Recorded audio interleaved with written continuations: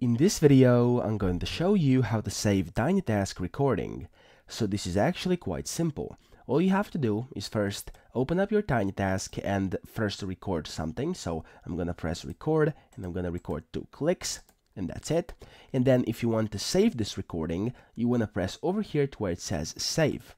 If you click this, it will ask you where you want to save it. For example, I'm going to do desktop and I'm going to name it first recording, okay? Then you want to press save, and just like this, as you can see, your recording will be saved to your desktop, which is this over here.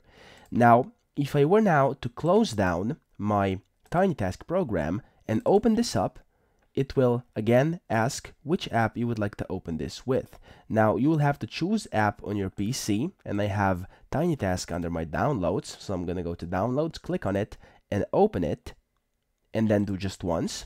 And as you can see, the recording was now opened. If I now click play, it will do the exact same procedure. So you can also open it another way, and that is by using the TinyTask program itself. You want to simply press open up here, find your recording, which is on the desktop in my instance, click it and press open.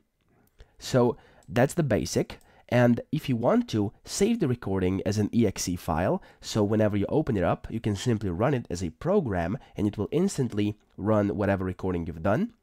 You can save it by exe file. So where it says .exe, click on it and then simply name it. So yet again, we're going to name this recording and we're going to save it to desktop and press save. And as you can see, it says compile successful, and if I now press OK, this recording was saved here to my screen, as you can see.